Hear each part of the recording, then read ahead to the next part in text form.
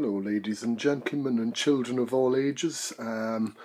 Just a quick review of my finished project, so the Mask trailer. If you've watched the first video you'll know exactly what I'm talking about, but as you can see here that the trailer is now completed and you can see Mask in its entirety along with, or should I say Rhino in its entirety along with the trailer there in non-battle mode, I might add. And as for the trailer, it's just really something made out of cardboard that I made that I just wanted to make for Rhino, seeing as very few people have done it. But you can see that it matches well the truck itself, and it has Mask on either side, just like that, and it's a nice grey colour. It goes well with the maroon on the truck itself and the cab. And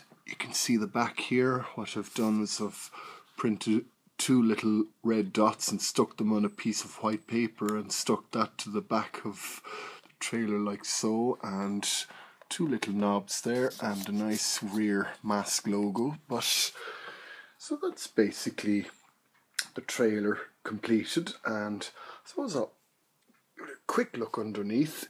Just lift it off and you can see it just uses the rear bogie like that's on the back of Rhino. It's the very same. What I've done is I've added two extra wheels on either side at the front here, because as you know the bogie separates from Rhino with two of those wheels and the other ones stay on the truck. So what I've done is I've used a washer and a screw and some really high strength epoxy resin and stuck it to either side, as you might just be able to make out there.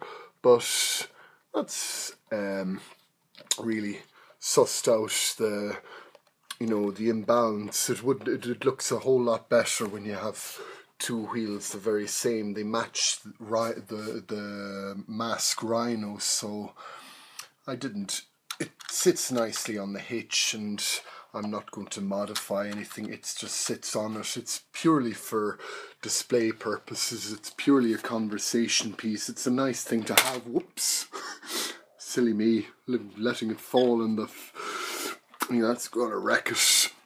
Anyway, thank you for watching.